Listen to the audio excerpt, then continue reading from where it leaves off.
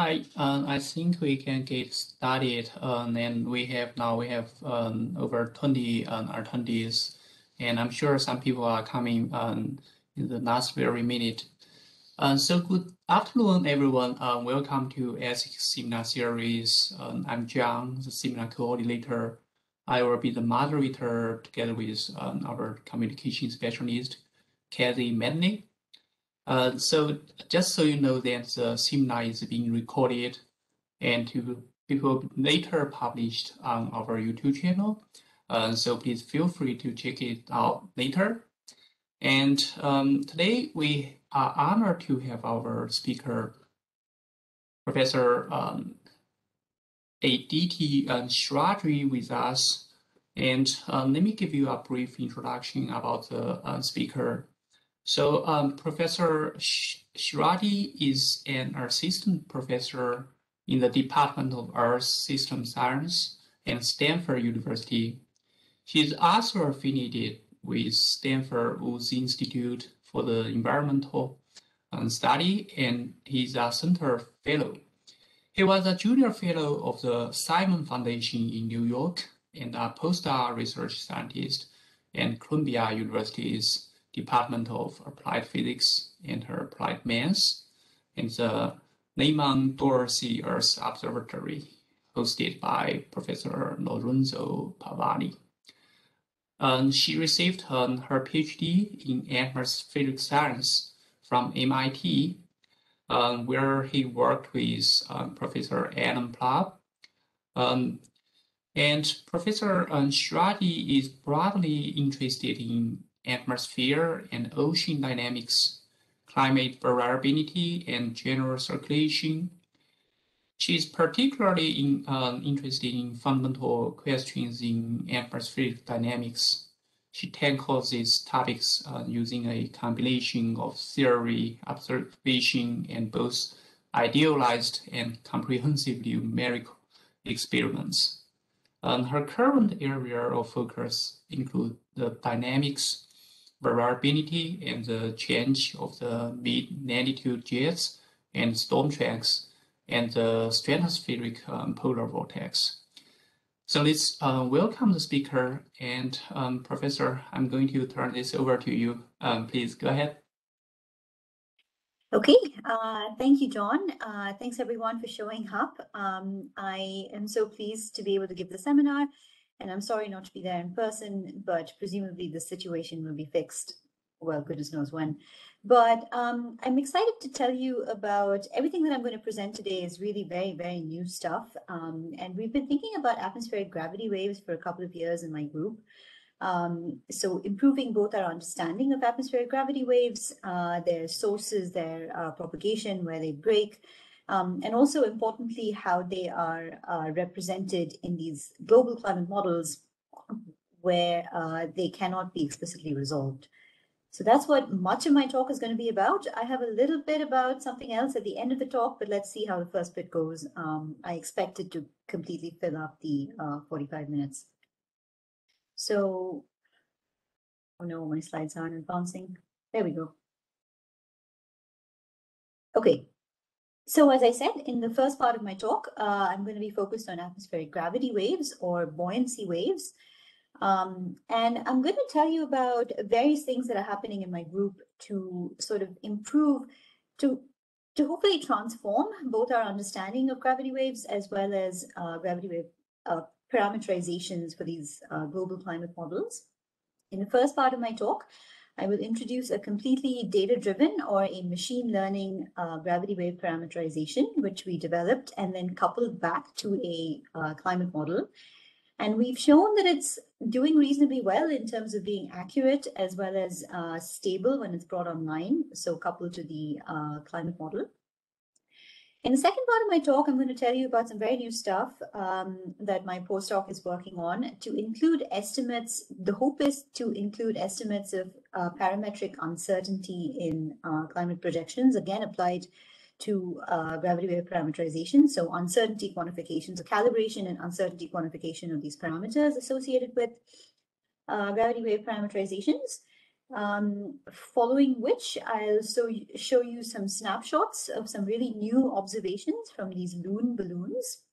So Loon came out of Google X, and their idea was to provide internet access to everyone beneath these balloons. But incidentally, they also captured a lot of really valuable new data about the upper atmosphere, so the upper troposphere and the lower stratosphere. So why don't I just jump into all of this, and then if we get through the gravity wave part, I wanted to tell you about a paper that I had accepted a few months ago in GRL, which talks about what sets the window of accuracy of weather predictions and how that may change in different climates. So let me just jump into it. Atmospheric gravity waves or buoyancy waves are really quite ubiquitous in the atmosphere, where they form from a variety of processes, including flow over orography, moist convection, geostrophic adjustment of jets, eddy-eddy interactions. There's a whole host of processes which force gravity waves in the atmosphere. Crucially, some of these processes that force gravity waves are themselves parameterized in climate models. Here is a Hofmüller diagram. This is at the equator up at 60 hectopascal, and this is U on the left and V on the right. And these little fluctuations that you see in the Hofmüller diagram, both on the left and the right, are observations of, well, if you think of reanalysis as something like observation, these are ECMWF winds showing you small fluctuations in U and V close to the equator. So gravity waves are a really interesting example of the multi-scale nature of atmospheric flow. So gravity waves, much of the spectrum of gravity waves is not resolved in a climate model grid box, which you can think of as being about 100 kilometers by 100 kilometers. Gravity waves now vary on length scales between, say, tens of kilometers to 10 to the 5 kilometers. So they vary all the way from really tiny length scales to planetary length scales. And much of the spectrum, as I just said, is not resolved in a climate model grid box. Despite the fact that they vary on small length scales, as well as sometimes have very high frequencies, they are crucial in atmospheric dynamics. So they affect global things like the jet stream. We think that they play a significant role in setting the momentum budget of the jet stream, so its variability. And they're really first order in terms of understanding the middle atmosphere, so anything the stratosphere and above. And I am a stratospheric dynamicist, and so I think a lot about what's happening with the polar vortex and things like that. And so understanding the contribution of the breaking of gravity waves is first order in the stratosphere, in things like stratospheric sudden warmings. It drives the QBO, it drives threshold processes such as cloud formation, and these subtropical and tropical low clouds, we think, are driven quite a bit by these gravity waves, and they're a huge source of uncertainty in climate projection. Now, gravity waves themselves contribute to this large uncertainty in climate projection that keeps many of us up at night. And as we've already said, gravity waves have to be parameterized in climate models because they cannot explicitly be resolved. And what a parameterization is, it's just a fancy way of saying that there is a black box which tells you what the effect of gravity waves are in a grid box in terms of variables that can be resolved. So that's what a parameterization is. Current gravity wave parameterizations have various shortcomings. All gravity wave parameterizations in climate models are single column. So gravity waves are only allowed to propagate just straight up, whereas, of course, in reality, they do propagate horizontally over thousands of kilometers. Gravity wave parameterizations in models are not observationally validated, and they also depend on under-resolved sources, such as convection, which is itself parameterized. So this is a bit of a problem, and just to show you exactly how much of a problem it could be in climate projection, this is a figure from Sigmund and Sanoka back in 2010. This is the Canadian climate model, but I imagine any other climate model would be about equivalent. What we're looking at is the change in mean sea level pressure over the Arctic. On the left and the center are two different versions of the model with two equally defensible choices of gravity wave parameters. And the one on the right is the difference between these two. So this is the climate change response to a doubling of CO2. And what we're looking at is a change in sea level pressure. So the point I'm trying to make here is that with equally defensible gravity wave parameterizations, you get vastly different changes in something that's as basic as sea level pressure, both in the sign, as you can see, as well as in the magnitude of the change. And so the situation is, this is what it is. And so I think that this is an area that is really ripe for new research, both in terms of new observations, in terms of possibly new methods, as well as uncertainty quantification, which I think is an important aspect of GCM development and climate projection. So again, for today, I'm going to tell you about 3 ways in which my group is attempting to tackle this problem. In the first part of my talk, I will introduce a completely data-driven gravity wave parameterization. So we took out the conventional gravity wave parameterization and built up a neural network representation of the effects of gravity waves on the mean flow. The ultimate goal with this, of course, is to train the gravity wave parameterization on diverse sources of data, so including new observations, including high-resolution simulations, and so on. But for now, I'll just tell you that we've developed a ML-based gravity wave parameterization, and I will talk you through what went into that and how it behaves when it's coupled to a climate model. If you have any questions at any point, I would be most comfortable if you just put your hand up and or just unmute yourself and interrupt me. That's way better than having to wait for 45 minutes. All right, so I don't see any hands up or anything, so I'll just jump into the first part of my talk. So as I said, the first part of my talk is going to be sort of a proof of concept. We are going to come up with a machine learning based gravity wave parameterization. And we're going to do it in sort of an idealized complexity GCM. This is not a full GCM for reasons of computational efficiency. We came up with a GCM that is just as complicated as it needs to be for our purpose. This is a model called MIMA. So it's the model of an idealized moist atmosphere. It has interactive radiation and interactive water vapor. We are running it at 2.5 by 2.5 degrees, so T42 spectral resolution with 40 levels in the vertical.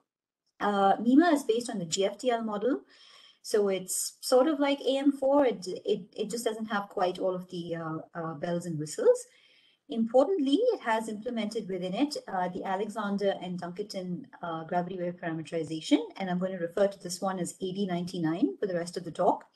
And what 8099 does is that it mimics the time and space averaged effect of many discrete intermittent gravity wave packets. And so it just does this by adding a forcing term to the momentum equation. So all it does is that it gives you a drag in the zonal direction and a drag in the meridional direction. If you want to read more about the model, Martin Euchre, who developed it, has a nice GitHub and a couple of papers documenting this model development. So you can think of it as an intermediate complexity GCM. It's still global. It's got much of the complexity that we need for this specific problem. And here is the architecture of the ANN that we are going to replace Alexander and Dunkerton with. So just to back up a little bit, we want to see if a machine learning scheme can do about as well as the Alexander and Dunkerton parameterization just as a start. Ultimately, of course, we will be training on more complicated data, but for now, we're just going to be training the ANN on the model itself.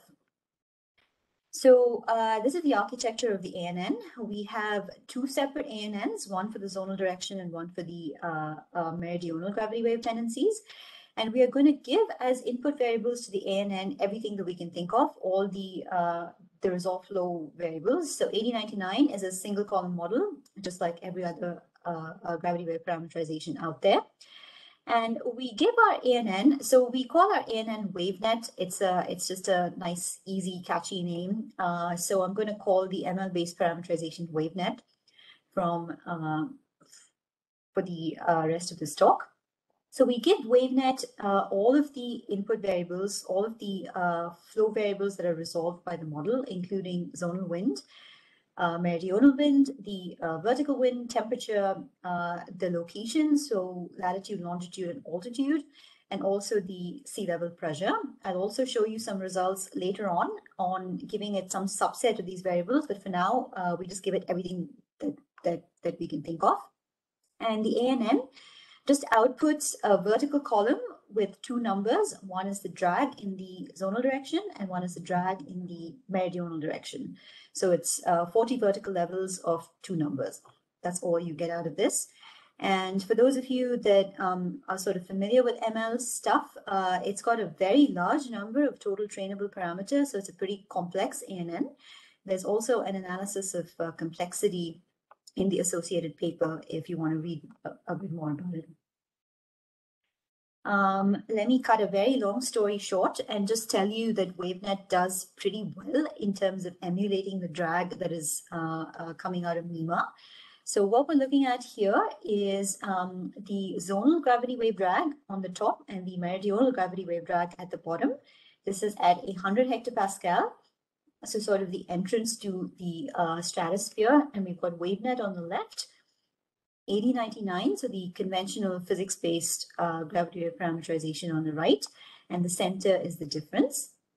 And so I'm showing you a video because it's nice to look at, but then you can also look at R-squared values and look at exactly how accurately WaveNet is performing vis-a-vis 8099, and WaveNet does really quite well.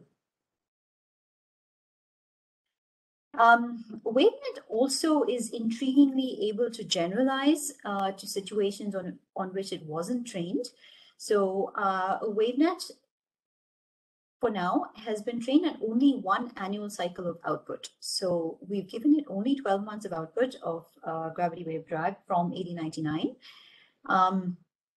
And here on the top is showing you what 8099 is doing in terms of the drag.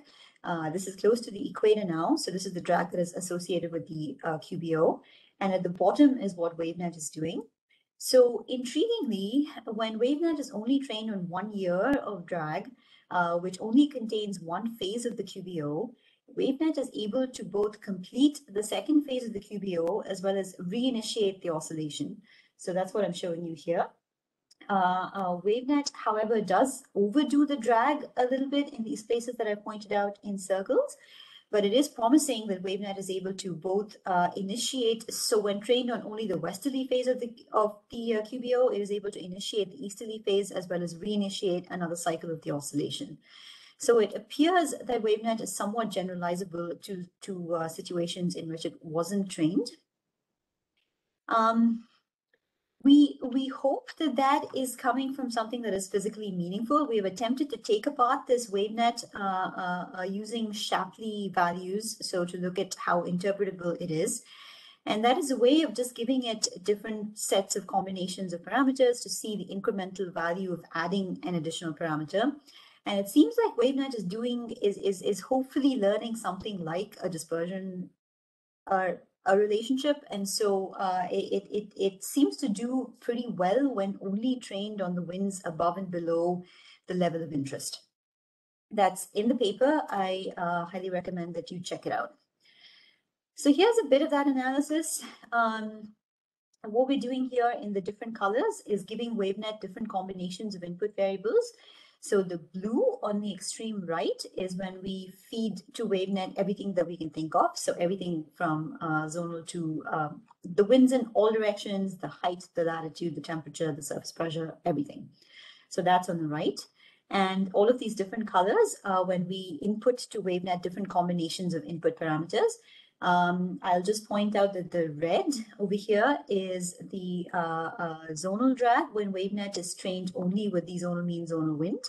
And similarly, the purple on this side is when the meridional drag is output from a scheme that is only trained on the V winds.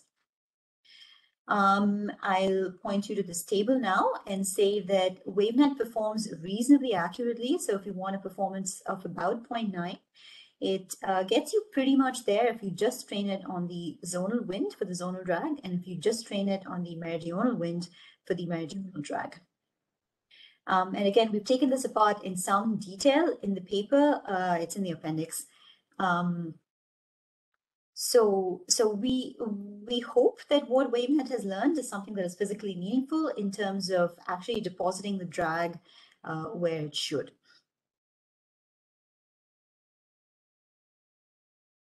So all of the results that I've been showing you thus far have been sort of offline performance. So how well is WaveNet doing at emulating the drag that is generated by 8099?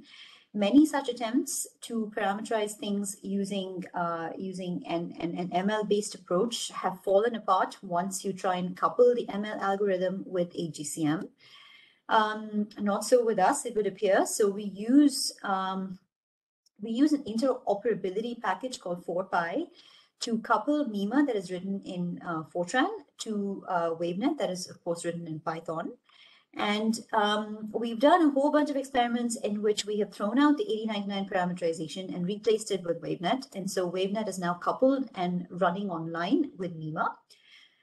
This is a snapshot of 30 years of a 100-year-long integration.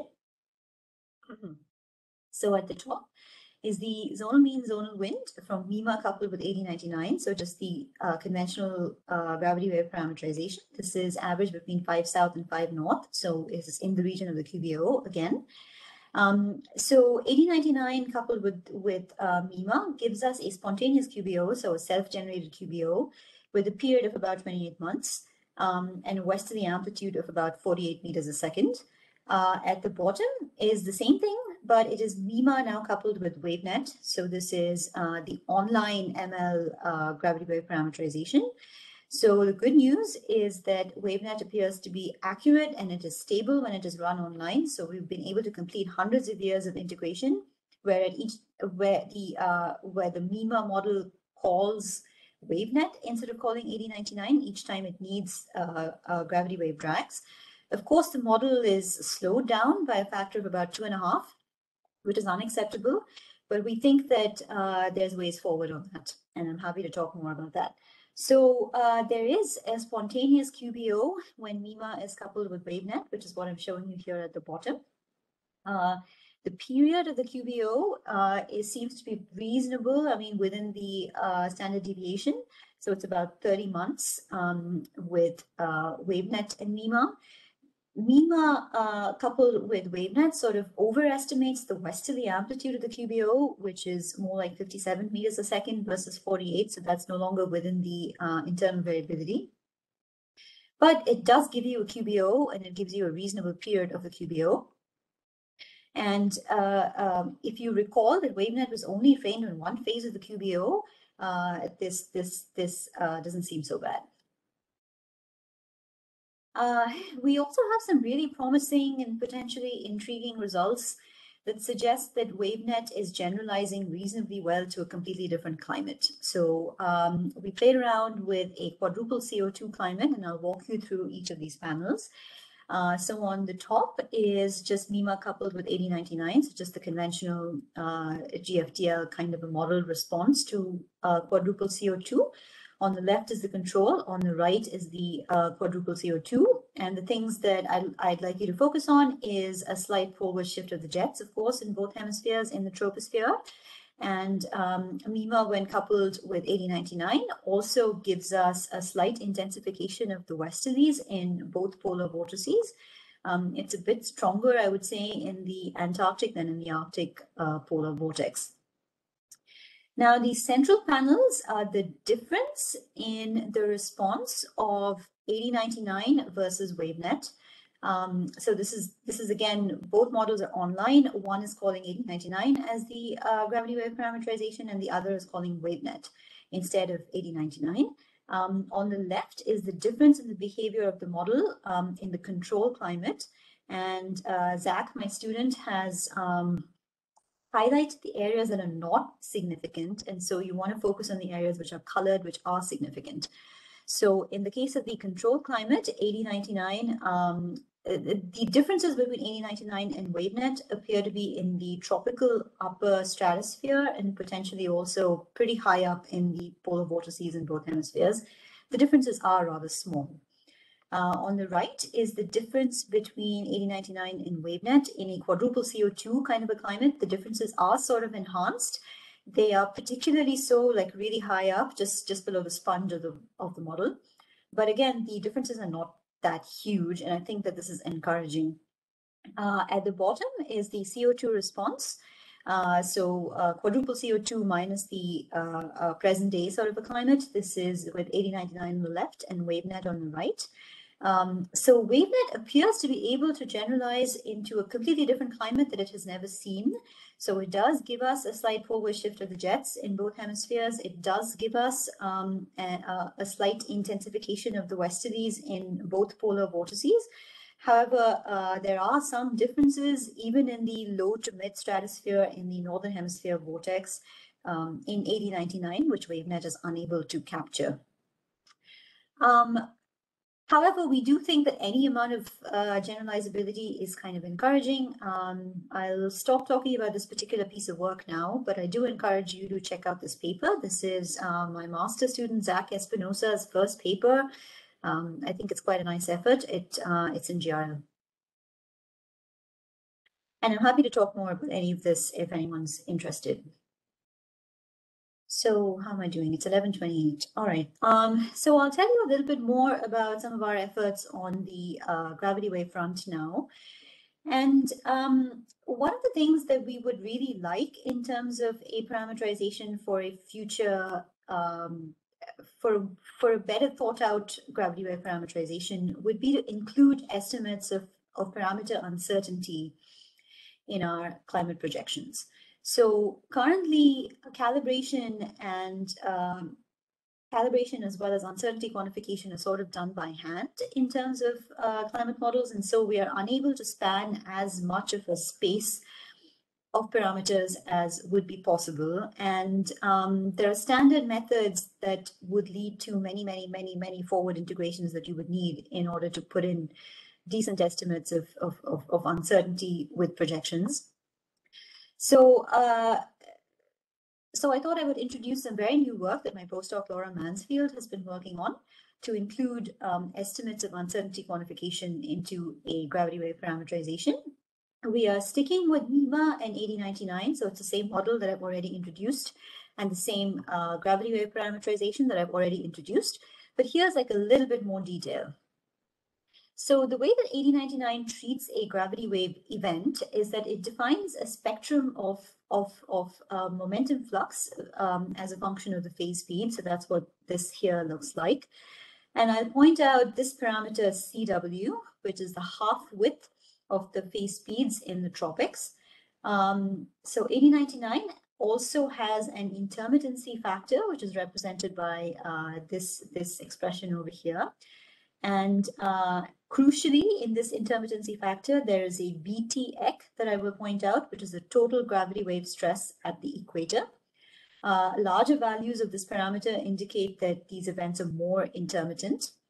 You don't need to worry too much about these, but I'll say that these are the two parameters that we are going to be playing around with in the next 10 or 15 minutes of this talk. One is the half width at the tropics, and one is the total gravity wave stress in the tropics. Both of these are parameter values that are set in 8099, so they're just given one number, and the model is integrated forward.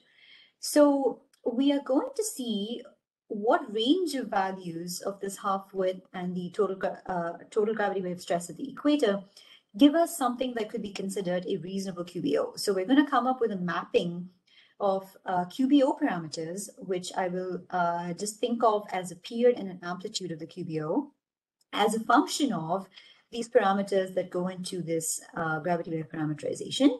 So that's what's written down over here. So you can think of Y, so the output that we are trying to optimize as two things. One is the period of the QBO, and the other is the amplitude of the QBO.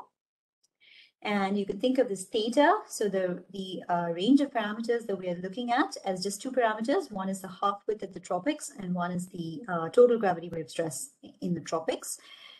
This method does accommodate internal variability of the model, which goes into this term over there.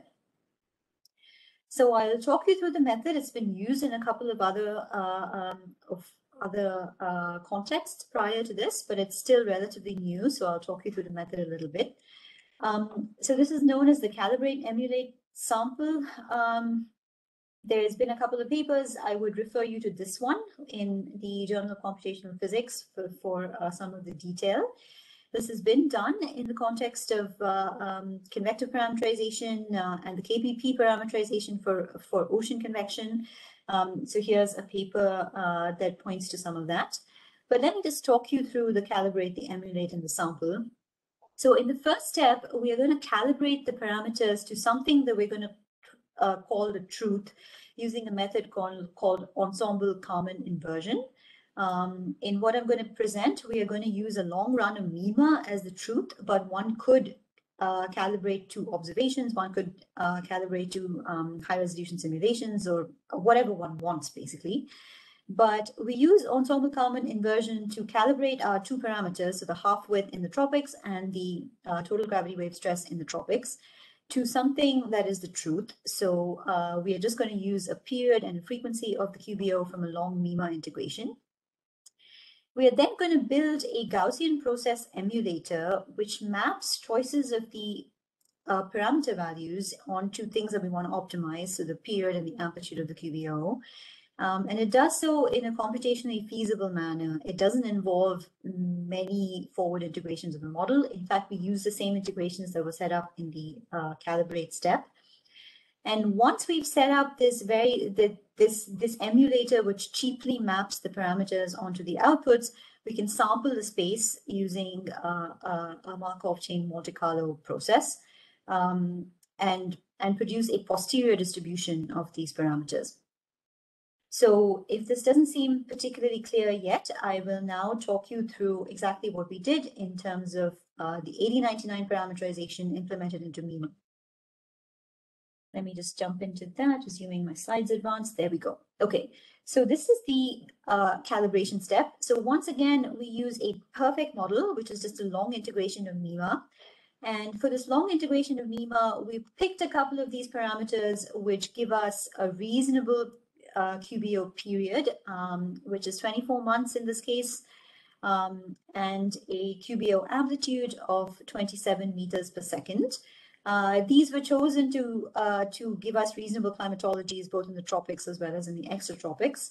But as I said, this is just what we assumed is the truth. You can use anything as a truth, including observations, which is something that Laura, my postdoc, is working on. And at each iteration of this ensemble Kalman inversion, the process sets off an ensemble of MIMA integrations. Each ensemble is run for 10 years, and we go through 9 iterations of the ensemble Kalman inversion.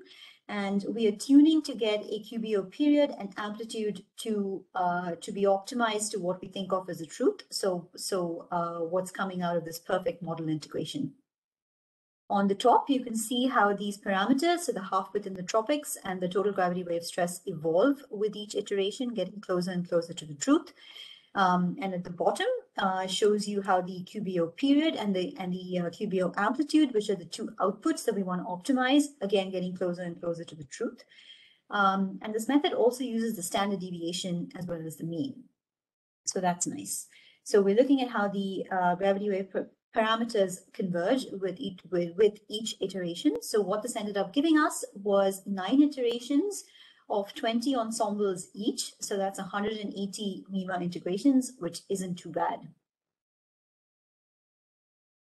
The second step in this process is to build a Gaussian process emulator, which maps choices of these parameters onto the optimized variables. So it tells you, it builds a function which tells you for a given set of half width as well as total gravity wave stress, what the expected QBO period and amplitude is likely to be. And this is once again very much cheaper than actually doing a bunch of forward integrations of MIMA. So we trained our emulator on 150 samples. So we had 180. If you recall, we had 9 iterations times 20 ensembles. So that's 180. We trained our Gaussian process emulator on 150 samples and then tested on the remaining 30 samples. And for a good emulator, you should get pretty good performance in that if you map the truth, so the NEMA period on the x-axis against what the Gaussian process emulator says it should be on the y-axis, you should get a one-to-one, so an x equals y line. And we're doing reasonably well, is what we assumed. Now that we have the emulator can be used to see how these two things, so the QBO period and the amplitude, vary with the parameters. That is what's shown up here. So this is a contour plot of the QBO period versus these two parameters. So the half width on the x-axis and the total gravity wave stress on the y-axis. Again, this did not involve that many forward integrations of NEMA, so that's pretty nice. The Gaussian process emulator, in addition to predicting the mean, which is shown on top, also predicts a standard deviation, which is shown at the bottom. So now that we have this, we can sample parts of this distribution in which the period and the amplitude are close to what we would like them to be, so close to what we would think of as the truth. So the period and the amplitude that came out of the long run of NEMA that we are considering the truth. So that's what this is, and this is done using just a standard walk metropolis using MCMC. And you can watch the MCMC progress around this distribution, and if you pay attention to it, it seems to be building up sort of like what I think of as a banana shape. I don't know how else to describe it. So this is sampling parts of this distribution in which the period is sort of approximately 24 months and the amplitude is approximately 27 meters a second. And that's what came out of the truth of NEMA, the long integration of NEMA that we are considering the truth. Using that, we can plot a 2D posterior distribution. That's what this is. Again, we've got half width on the x-axis and the total gravity wave stress on the y-axis. And this is plotting out this, what I call a banana shape. So this is the part of the distribution of parameters in which the period of the QBO and the amplitude of the QBO are roughly in the neighborhood of what we would want them to be. Also plotted here is a conditional distribution, so a 1D if you integrate across the other axis. The blue here is, I should have mentioned before that we start with a log normal prior because all of our parameters have to be constrained to be positive. So that's what the blue is. This is our prior distribution. The green is the truth, so the long integration of NEMA. And the sort of dark gray histogram plots at the back is the inferred posterior distribution. In the case of the total gravity wave stress in particular, you can see that the posterior distribution is actually quite narrow, so squashed in compared with our prior. And this is probably telling us that there's only a pretty narrow range of total gravity wave stress that gives us something like a reasonable QBO in the tropics. So we can now sample from this posterior distribution and do more forward runs of NEMA if we would like, in order to put uncertainty bounds on projections. Laura also has some really interesting results on the CO2 response in this context, but they're really very, very new from last week. And so I thought I would, I thought we should mull them a little bit more before talking too much about it. But I think it's a pretty powerful approach. So Laura has a paper in prep on this, and we would really appreciate any input or any constructive feedback on any of this at any point. This is, again, very, very new stuff. So both of these approaches that I've presented thus far, making a completely data-driven gravity wave parameterization, as well as using an existing parameterization, but including estimates of parametric uncertainty in our climate change model. Ultimately, we would like some element of observations in all of these situations. So we would like to train WaveNet on something that is not 8099, but rather something that includes observational estimates of gravity wave drag, or perhaps high resolution simulations, or indeed some combination of the two. And we're moving in that direction. And I thought I would show you just a little bit about some very new, this is just purely observations, which is something that I've never been involved with prior to this. And this is Project Loon. So Loon came out of Google X. They were Loon LLC, and they were putting these balloons into the upper atmosphere, so the upper troposphere, lower stratosphere, in order to provide cheap internet to everyone below the balloons. They have about 1,000 balloon flights starting off in 2013. They closed down last year. I think I'm not exactly sure what happened, but so that's a pretty long period of observations. And it's important to note that this is not a scientific ballooning campaign, and so there's periods when the sensors cut out, and there's periods of maneuvering when the balloons are moved up and down and things like that. And this is not a scientific ballooning campaign. There have been scientific ballooning campaigns in the past, but they've usually been of the order of 10 to 20 balloon flights. And they've been, as you can imagine, very expensive for the agencies that have been involved with them. Project Loon is not a scientific ballooning campaign. However, it gives us pretty much global coverage. I'll show you in just a minute. And they just happen to measure things like latitude, longitude, height, temperature, and pressure, but they did so every 60 seconds. So we thought that this was a really fantastic new opportunity to put observational constraints on gravity wave motions in the upper atmosphere. So here is the coverage of the balloons. This is color-coded by month, so going from January in red down to December, I guess also in red. That doesn't make sense. But anyway, so this is all of the flights. This is the geographical distribution and the seasonal distribution of all of these flights from Loon. My former postdoc, Eric Lindgren, wrote the first paper on this a couple of years ago now, where he looked at the spectra of gravity wave motions, how they vary across different latitudes, how they vary between the two different phases of the QBO. It's a nice observational paper that required really a lot of patience on Eric's part, and I do encourage you to check that out as well. But the point here is that Loon provides pretty much global coverage. There were countries that would not have these balloons in their airspace, and you can sort of guess what the countries are from looking at this plot. But it's still a greater geographical coverage as well as seasonal coverage than any scientific ballooning campaign to date. And so we are hoping that it'll give us really high resolution observational constraints on gravity wave motions. My postdoc, Brian Green, is working. Sorry, was there a question? Yeah, I just remarking you call that global, but what really is striking is its southern hemisphere and over the oceans, which is huge in itself. That's all. Thanks. Indeed, yes. So they were launching from New Zealand for a period of 5 years, I think 2013 to maybe 2016 even, and that's where the extensive Southern Ocean coverage comes from. It's more, well, I'll get back to my talk and then maybe we can talk more later. So here's my postdoc, Brian Green, has been working on extracting momentum fluxes using a wavelet analysis from these thousands of balloon flights. And this is what the average picture of momentum fluxes looks like. Again, it's not quite global, but so this is what the average picture looks like in boxes of 5-degree latitude by 10-degree longitude. You can see some pretty high values over the Southern Ocean. You can see really high values over the Andes over there. And here's a PDF of what this looks like at the bottom. So this is the total momentum flux versus the probability of occurrence of these fluxes.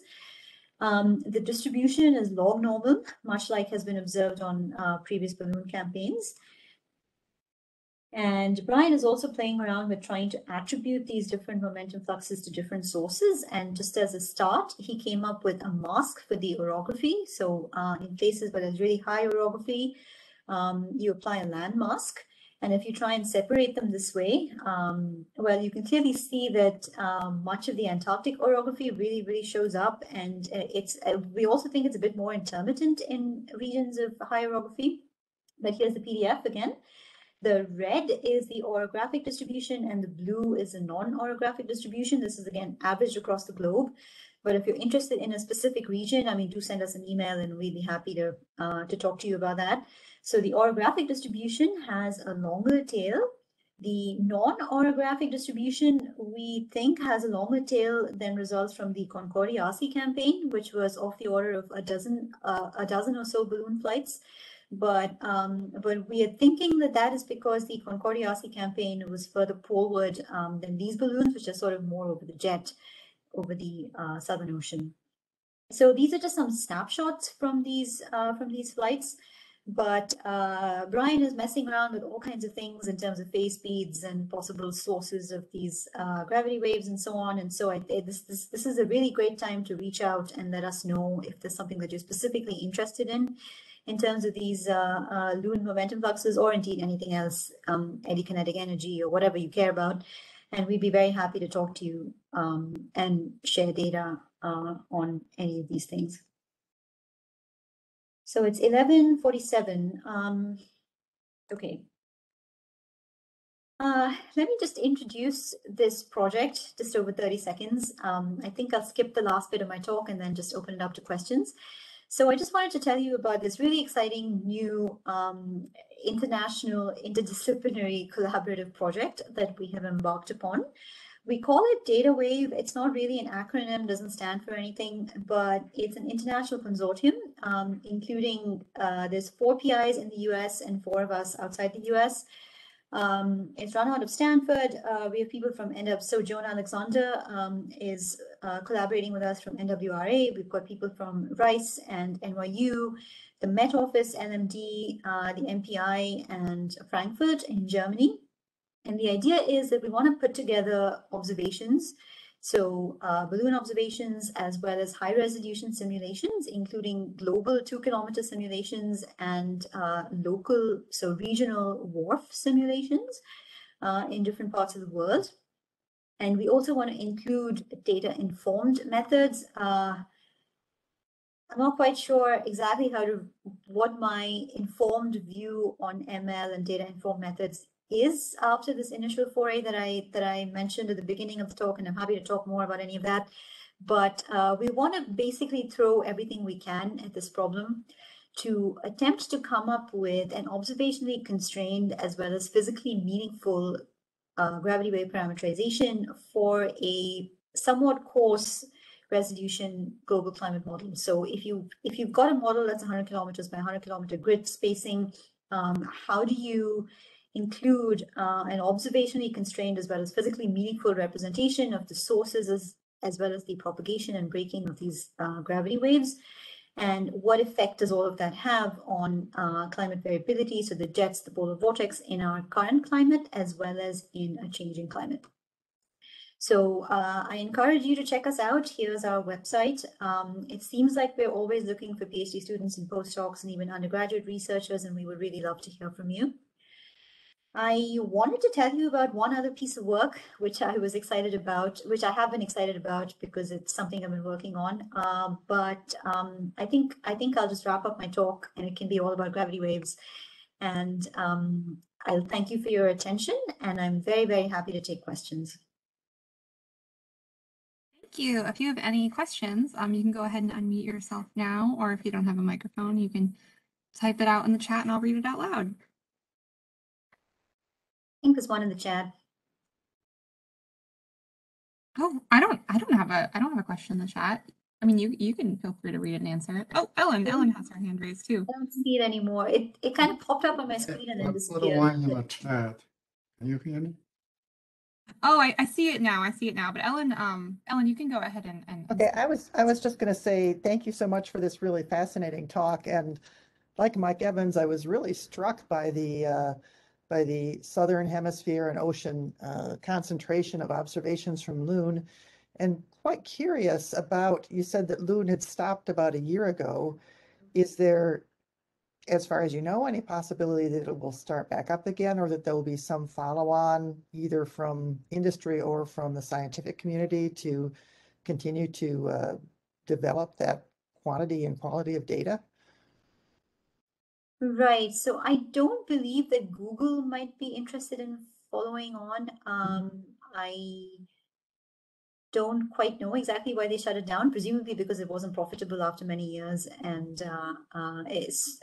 they weren't doing it to give me data. They were doing it for their own purposes. But I am aware of at least 2 companies that are doing something rather similar. One is based in the Bay Area, which is why I sort of got to know about them. And they are launching balloons, I think in an effort to improve hyperlocal forecasts. I'm in touch with them. I haven't managed to get hold of any data from them yet. And I was intrigued because they had data over Western Europe, which is something that I don't have from Loon. But they're being rather slow in terms of responding to my emails, so I'm not quite sure exactly what's happening. There are at least a couple of them, and I'm happy to send you an email with some contacts and so on. But I am not aware of systematic intended follow-ups that's quite on the scale. Yeah, and the quality of the data, you said, it's questionable. I think I'd say about 30% of the pressure data that we have from Loon is not usable. But the GPS measurements are of course accurate, and we can back out winds from that. So we've been playing around mostly with that. Yeah. Thank you so much. Hello? Hello? Hello? Yes. Yeah, I can see the problem with the loon measurements, and we have some collaboration as well. I put in 2 questions in the chat. Okay. Can you read that? Not when I'm sharing my screen, I think. I can read it out loud. I see them. Yeah, thanks. Yeah. So here's the questions that he asked. He said, do you see that satellite observations can be useful for your GW study? And there's another one too. I can let you answer that one first. Yes, absolutely. So I should have mentioned that we're attempting to include satellite observations as well as Loon observations in our observational constraint aspect of the work. Okay. Well, we have a lot of satellite observations, and we do see gravity waves from time to time. But the question is how big the waves you are observing. And we, for example, during volcanic eruption, we see big waves. And we have different sounders, microwave, infrared, and all kinds of measurements. Indeed. So I was listening to some fascinating talk recently about the Tonga, am I saying that right? Eruption and the gravity waves that resulted. So yes, satellites are great. The hope here was that Loon captures a bit more of the spectrum in terms of the shorter waves. So the hope is to put together both satellite observations and balloon observations. There's some observations also from commercial aircraft, I believe, which I haven't had the chance to look at myself. But yes, there's researchers at Bath that have a bunch of papers on commercial aircraft observations as well. So that may be another source. Okay, the second part of the question, you mentioned that you're using WaveNet. My question is, how is the computational requirement? Is it really? So that's a great question. And we've been wrestling with reviewers on that paper. But so the thing about using ML methods that are written in Fortran is that the hope ultimately is that climate models will be run on GPUs. And if that happens, then I do not expect the computational expense to be prohibitive. At the moment, WaveNet, which is, so if we bring the complexity of WaveNet down and we do some pruning and things like that, and only, so the best version that we can come up with at the moment slows down MIMA by a factor of 2. Which of course is unacceptable. No climate modeling group is going to put in any gravity wave parameterization which slows down the entire model by a factor of 2. That's not going to happen. But I think that there are ways forward on that which are perhaps beyond the scope of a single research group, such as running on GPUs. I think, of course, the ML method itself can be sped up in a number of ways, and crucially, the coupling between the Fortran and the Python, I think, is another issue that requires sort of professional input that is beyond the scope of, me and my PhD student. And I think there's some hope forward on that, because the same people that are funding this project that is now up on my screen share has also set up an Institute for Computing in Climate Science, which is based at the University of Cambridge in the UK. So we have been talking with some purely computational people to see what can be done in terms of speeding up WaveNet coupled with MIMA. So I think that this is sort of initial steps, and there's ways of making it more computationally feasible, as well as training it on a diverse set of data sources. So excellent question. I guess it was a long answer and not a particularly, well, it wasn't a compelling answer for now, but we're working on it. Thank you. Hello. Hi. Thank you for your interesting talk. Asking about the QBO, the precession of the QBO, the phase shift between easterlies and westerlies, and vice versa, the downward propagation. From what I remember long ago from my PhD coursework, dynamics coursework, the shift from easterlies to westerlies are due to Kelvin waves, I think, and then the westerlies, easterlies are due to Rossby waves, or vice versa. Is that still the understanding? And if so, which sort of transition does the gravity wave parameterization operate on? And then, or does it work on both of the transitions? And if it doesn't work on both, cause the both transitions to occur, what causes the non-gravity one to occur? I guess the Rossby waves, are those resolved, or? Right. So, so this model resolves Rossby waves, and the only thing that is parameterized is gravity waves. Of course, there's a whole zoo of waves in the tropics, but we think the crucial component to get a spontaneous QBO, so most models actually don't have a spontaneous QBO even now. It has to be nudged towards a QBO, but the ones that do have a spontaneous QBO have paid some attention to their gravity wave parameterization in order to have it have a spontaneous QBO. And so, so that was sort of the motivation for looking at the gravity wave parameterization, as well as sort of the features of the QBO as the things that we want to optimize in terms of the output. So we think that in this model, the Rossby waves are resolved, and it's the gravity waves that have to be parameterized, which and they, we think, are responsible for the onset of both the easterly as well as the westerly phases of the QBO. So it's all driven by gravity wave parameterizations, at least in this setting. I think some of the differences that we're seeing in terms of the westerly amplitude and so on could be because we chose to do the training on only 1 year. And I do think that if we give WaveNet a longer training data set, it might be able to do a better job. I think that was sort of your implied question, but Yes, yeah. If it wasn't, let me know. No, that's good. Thank you. Thank you. I have one question. Is there any relationship between climate change and the gravity wave? In other words, if the temperature is cooling in the stratosphere, whether the gravity wave will be intensified or weak? Right. I think the answer to that is we don't know. Well, at least I don't know. There have been several studies into the response of the QBO to climate change, but I don't believe that there is a universally accepted mechanism as to what is causing those changes, because it's a complicated problem. I mean, there's different sources of gravity waves, and you know, convection could be occurring higher up, for instance, which would change the sources of gravity waves, not to mention lots of other things. So we don't know what the response of gravity wave activity to a changed climate is likely to be.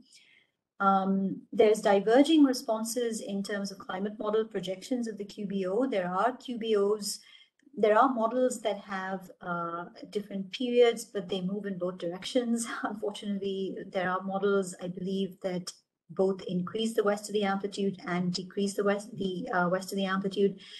And so, so that's what we're dealing with. In the context of WaveNet, I think that if you train it with sufficient data, it is picking up something that is physically meaningful, but it doesn't tell you anything at all about the response of the QBO to climate change, right? It's just doing exactly what 8099 would have done in an altered climate. So that is all that you can say with WaveNet. I think you need like a way more sophisticated parameterization to actually project changes of the QBO or anything else that is dependent on gravity waves to climate change. Okay, thank you. Mm-hmm. Mike Evans has been waiting for a while, so I want to give him a chance to ask a question too. And thank you. That was exactly my question. So you already answered it. Thank you. Can I ask to follow on though, since I have the floor? So in this figure is useful. So it seems like what you're saying is that the response to like a future radiative forcing like quadrupled CO2 seems to be in the tropical stratosphere, and also seems to be in like the annular mode. So could you go a little bit further and comment on that? Do you think that's realistic? And I can't tell from this because I don't know if AD99 is right. I can see the difference is expressed here. Do we know like what this looks like? How's this compared to like the appropriate quadrupled CO2 experiment in, say, I don't know, your favorite global GCM? Thanks. Right. Yeah, good question.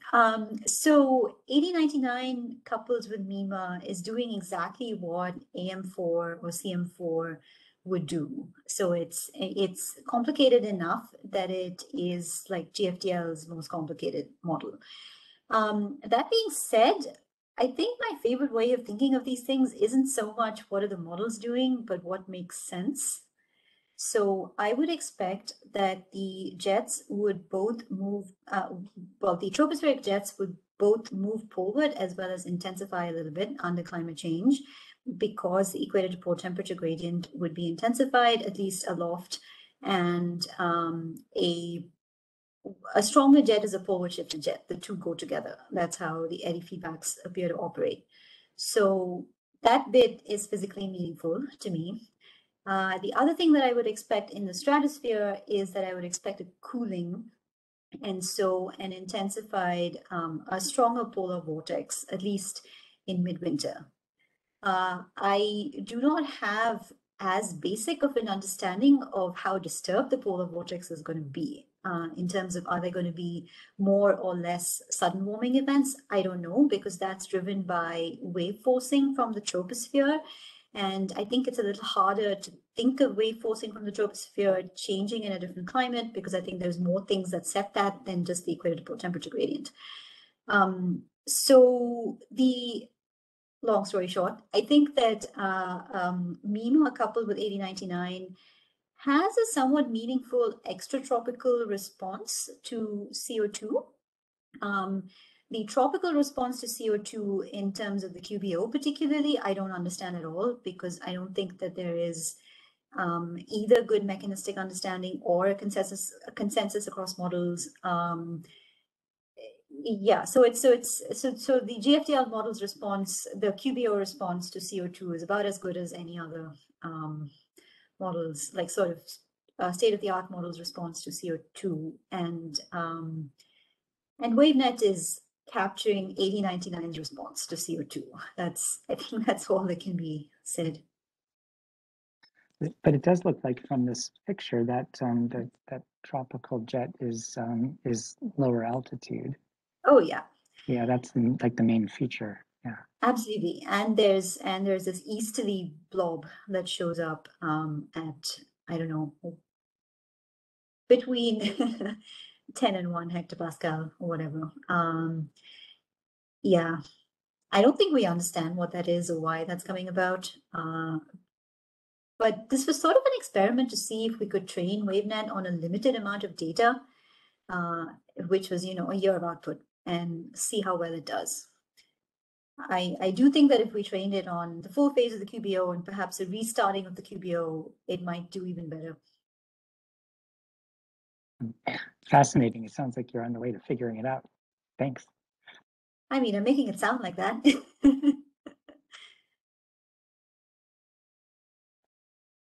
Okay, there's 2 more questions in my queue if you're up for it. Of course. So Mark Liu, you can have the floor. You there? See, his hand is up. Oh. And you take off. I already asked the question. Thank you. All right. Yeah. Oh, okay. That's fine. So then I have Dwight Sestano asked a chat question. He asked, on the first slide, what is the satellite and the date that captures gravity waves very clearly? The date? I don't think I know. Let me go back to, did you mean this one? Dwight, you can turn on your mic if you have one. So this is ECMWF, so it's not explicitly satellite. And I don't know which satellite and what date this was, I don't think. The first slide, please, the I think cover page. He was asking about the cover page, yeah. Oh, the cover page. Oh, sorry. Yeah, that I do have. I think that's the hurdles. It was a Japanese satellite, I think. But if you give me a few minutes after the talk, I can look it up. Sorry, I don't remember. Okay, do we have any other questions? Himawari, is that what I mean? The Japanese satellite? Maybe that's what it was. Well, I think you might be free to look it up now because I'm not seeing any other questions, unless anyone wants to interrupt me. But I'll just go ahead and finish up. Thank you to everyone for attending for this very lively Q&A, and thank you so much to our speaker for talking to us from California. That's pretty wonderful. So please, everyone, return next week. We have a normal schedule. 1 week from today, same time, another online seminar. Thank you. Thanks for having me. Thank you, Professor. We will send you the link of your video recording soon after we got it. Thank you so much. Yeah, Wonderful, and thank you. I won't close the, if you wanted to chat, I won't close the event right away if you wanted to look that up. Oh, they left. They left, okay. I think it was Himawari, but yeah. Okay. Well, if anyone contacts me and for your info, for that information, I'll just follow up. Please do. Up with you. Cool. Well, thank you so much. Thank you. Okay, have a great day, everybody.